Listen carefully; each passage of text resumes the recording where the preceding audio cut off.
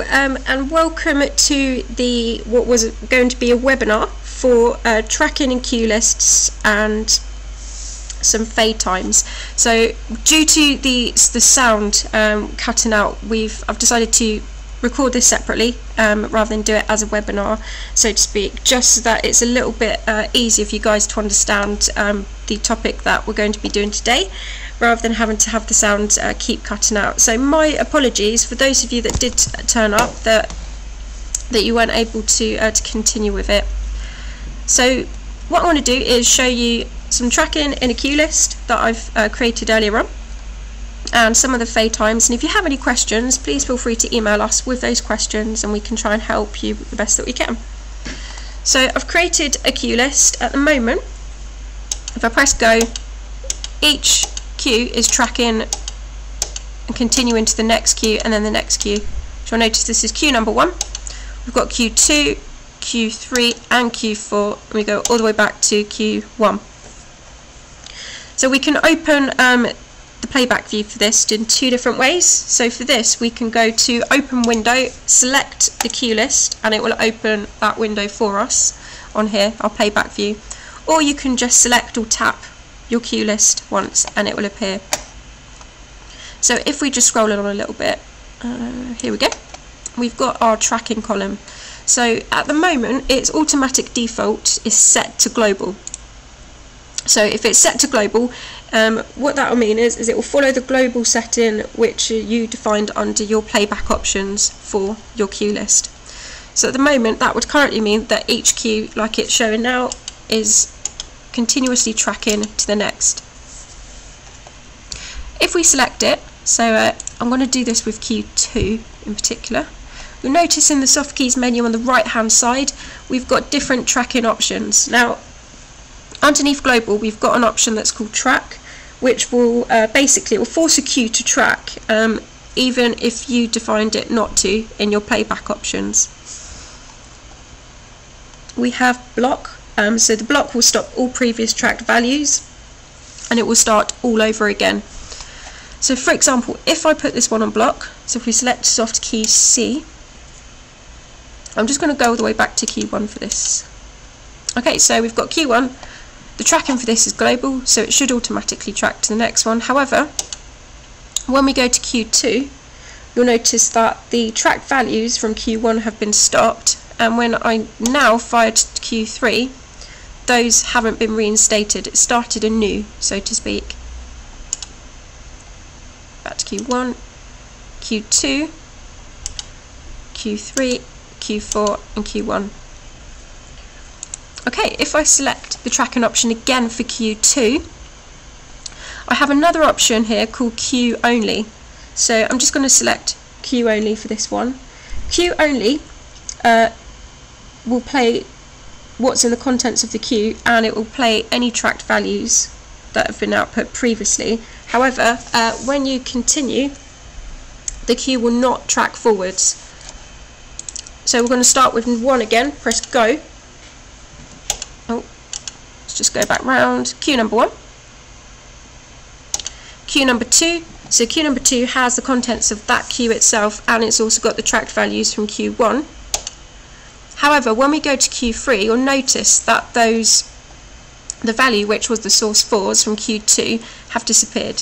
So they haven't continued to track. We could go to queue 4 and start again. So queue 1, which is global, so these values will be tracked. And they've tracked onto queue 2, which the source 4s. However, when we continue, those values will disappear. Okay, so I'm just going to select queue only again. We have another option called solo. Now solo won't output any previous tracked values, only the contents of that queue, so to speak. However, when you next fired that queue, the tracked values will just reinstate and continue. So we're just going to have a look now. So queue 1, we've got the red BMF files there with their gobo. Queue 2, it's only playing the it's only showing you the source 4s that are in that queue.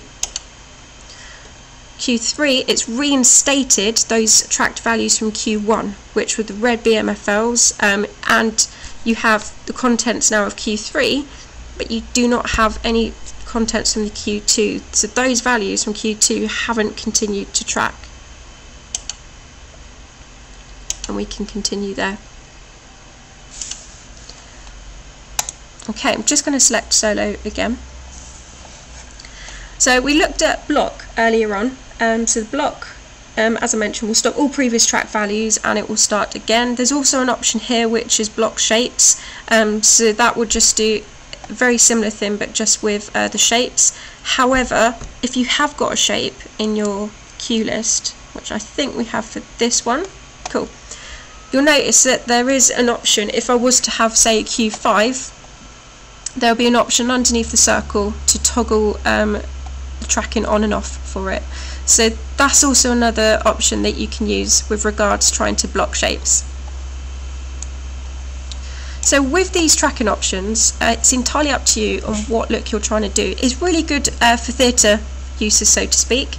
And when you start to create your cue list, and I'll quickly show you now. So if we were doing a brand new cue list, we'll go to record, create cue list, assign it to fader, and you'll notice on the soft keys menu I'm just going to go to next, the next page, and we've actually got the option here for our tracking to change it here. So if we select tracking, it's currently on global. We could say for the tracking I just want to have it on solo, so you could say I don't really want to have anything tracking from the previous ones, I just want to have it on the solo, so we've got the cues playing on themselves. Or you can just have it on block. It's entirely up to you. So you have got that option before you finish completing your cue list to change the tracking for it, so to speak, rather than going back into the playback view, what we've done now, and individually changing your tracking. I'm just going to open the playback view again, just tap and select it once.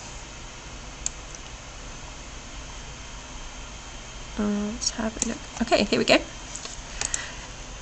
So global is fantastic if your building looks up for a particular state, or if it's for a scene, for example, when you're doing theatre work.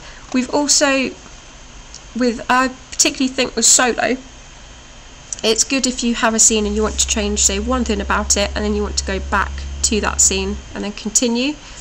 And block is fantastic if you just want to create afresh, you just want to start and stop all previous track values and start again. Okay, so we've had a little look at tracking. For the last bit, we're going to have a look at our fade times, and we've got quite a few to choose from. So what I'm going to do is change the fade time. I'll change my tracking back to global actually as well. Okay, so we're going to have a little look at the times. I'm going to change my fade in time on Q1, and I'm going to make it a 3-second fade in. So we can use the soft keys for this on the side, or you can use your syntax buttons, it's up to you. Press enter, and we now have a 3-second fade in time for Q1. If you want, you can add a delay in as well, and I'll show you that in a second. So I'm just going to press go. Q3, Q4, and I'm going to go to Q1. You'll notice now that besides it taking 3 seconds in total for the whole look to arrive and fade in, that we now have a progress bar in version 10 that's now showing on the cue rather than at the bottom on the right hand side. So we can continue, press go, 3, 4, Q1, and you can see the progress bar again, and this will always show up on the cue if you've got any times attached to your cue. Okay, so we can add a delay in as well. So I can say, right, I want a delay of 2 seconds. I can select the right bit.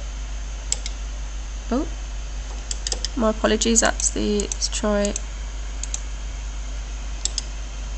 Cool, there we go. Okay, so delay in of 2 seconds with a fade in time of 3 seconds.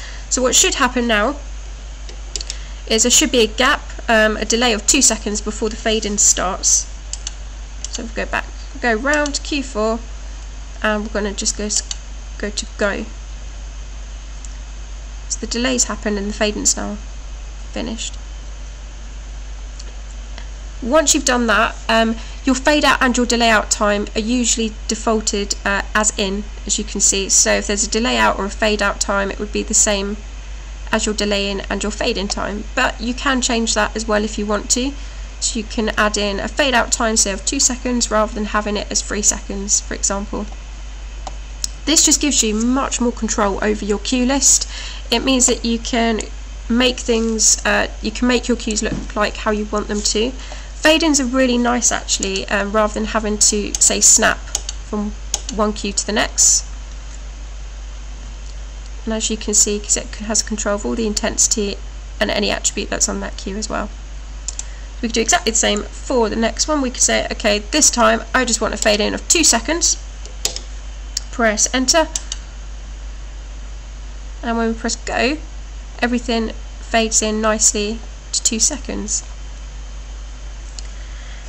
Now if I wanted to, and you'll notice that I've got some filters on the side here, there's something new that's in version 10 where we can actually add our own filters rather than having the show all and just the times filter. So we can actually create our own and then save that as a customized filter. So what I want to do is, because I've been having a look at times and tracking, I just want to make sure that rather than having all of these columns, that I'm going to get rid of the ones that I don't want. So on the right hand side in playback view, you'll notice that I have an edit columns selection here. I'm just going to deselect the columns that I don't want, so I want to keep this one and these ones, but I don't want the rest of them, so I'm just going to deselect them. Okay, and you'll notice that that's now made my list a lot shorter. So to add this, we're going to go to record. You'll notice that we've now got something at the bottom that's called add, so if we select that one, it's now added this filter for us. We can set legend for it, so we can give it a name. Go to soft key C, select the filter, and I'm just going to name this one times and tracking.